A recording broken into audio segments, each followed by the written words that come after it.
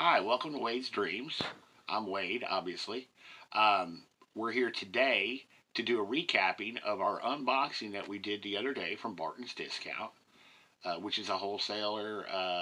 Actually, they sell resale merchandise. They sell, they get truckloads in, they get pallets in. What they are is a liquidating company. Like I said, they are out of Indianapolis, Indiana. Please go check them out.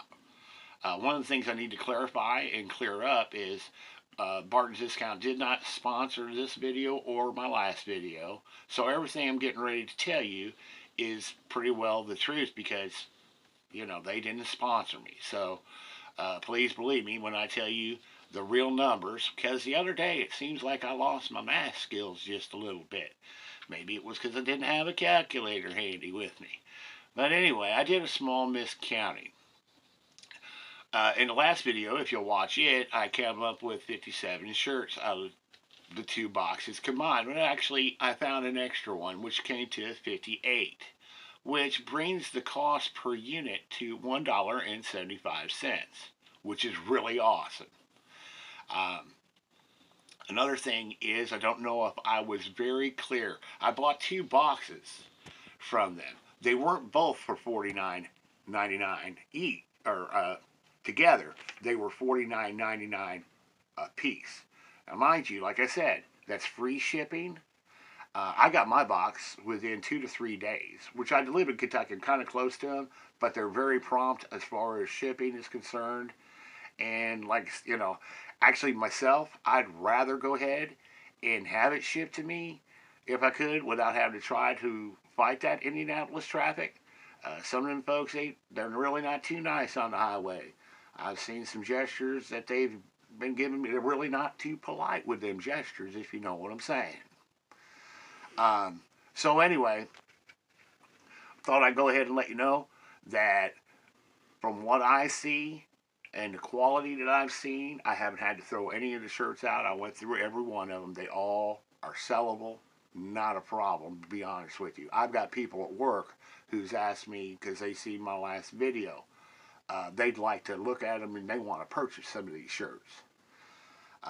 So, for me, it was a great deal. Hopefully for you, if you decide to do it.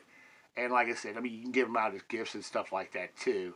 But resale-wise, you have no problem making some money on this deal. Kind of got a cheat sheet. Just want to make sure that I'm not missing out on anything. Well, I guess that's about it on that.